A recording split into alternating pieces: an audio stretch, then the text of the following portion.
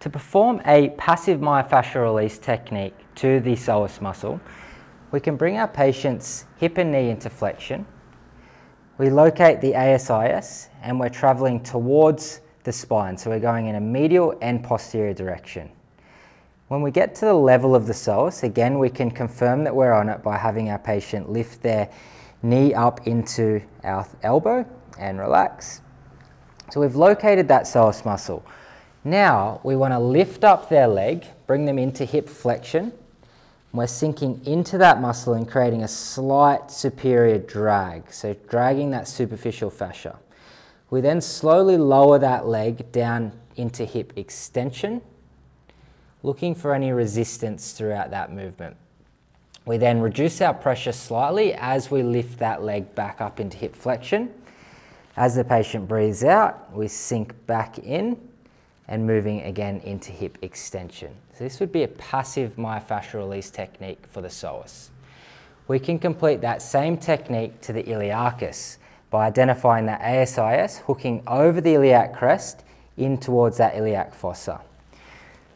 Once we're on the muscle, we can then create that superficial drag of the fascia by gliding up around that iliac crest. This can be quite a sensitive technique. So again, we're gripping underneath the patient's calf, lifting that up, and then creating that superficial fascial drag as we lower that leg down into hip extension. Nice and slow with this technique, we don't want to force through it. Sinking in and slowly lowering down into hip extension.